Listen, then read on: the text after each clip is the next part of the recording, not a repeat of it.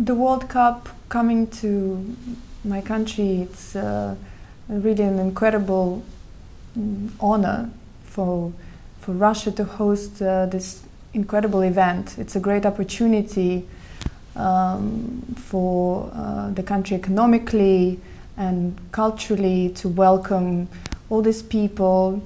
There will be a lot of injection of money and interest, and so it's absolutely fantastic. But also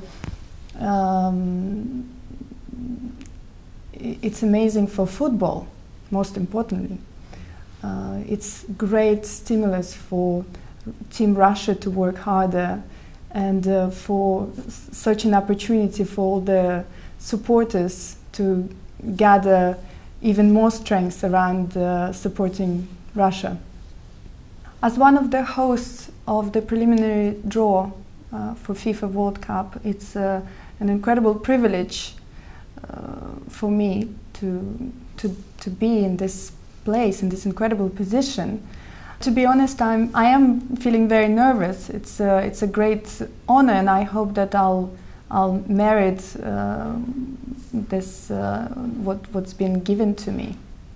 2 out of my 4 children play football. My 13-year-old boy, Lucas, he begged me for many years actually, because we were so focused on the schooling that I wasn't allowing him to pursue this passion. And actually he wasn't that good when he was little, but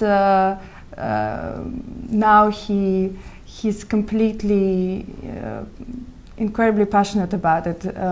But luckily he can manage to have a good grade at school and to do football. And my little boy, 7 years old, is a goalie with an ambition. Well, it just so happened that I do have a football experience myself.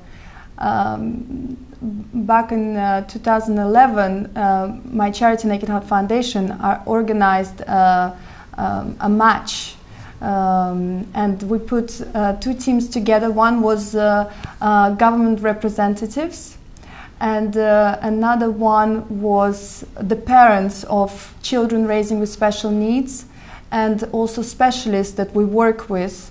And we had Samuel Eto'o on our team supporting us, and even if it was a draw, it was a really competitive game, and I actually scored a goal.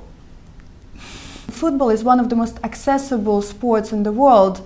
You just need a ball and you need this green space outside.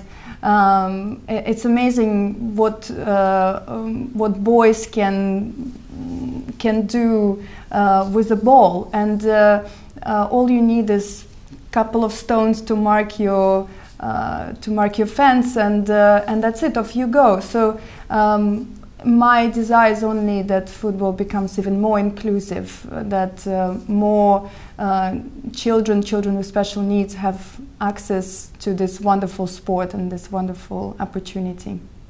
The favorites, they're always sort of pretty much the same, aren't they? So it's Germany, Brazil, Spain, but of course I will be supporting Russia myself, like I have done always.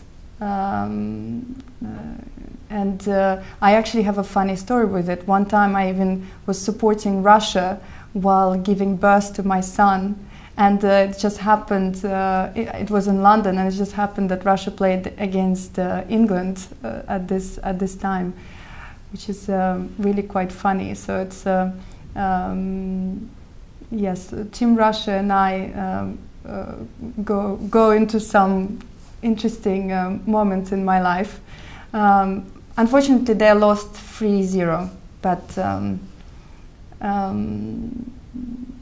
now my son is, who knows, maybe he'll change the future one day.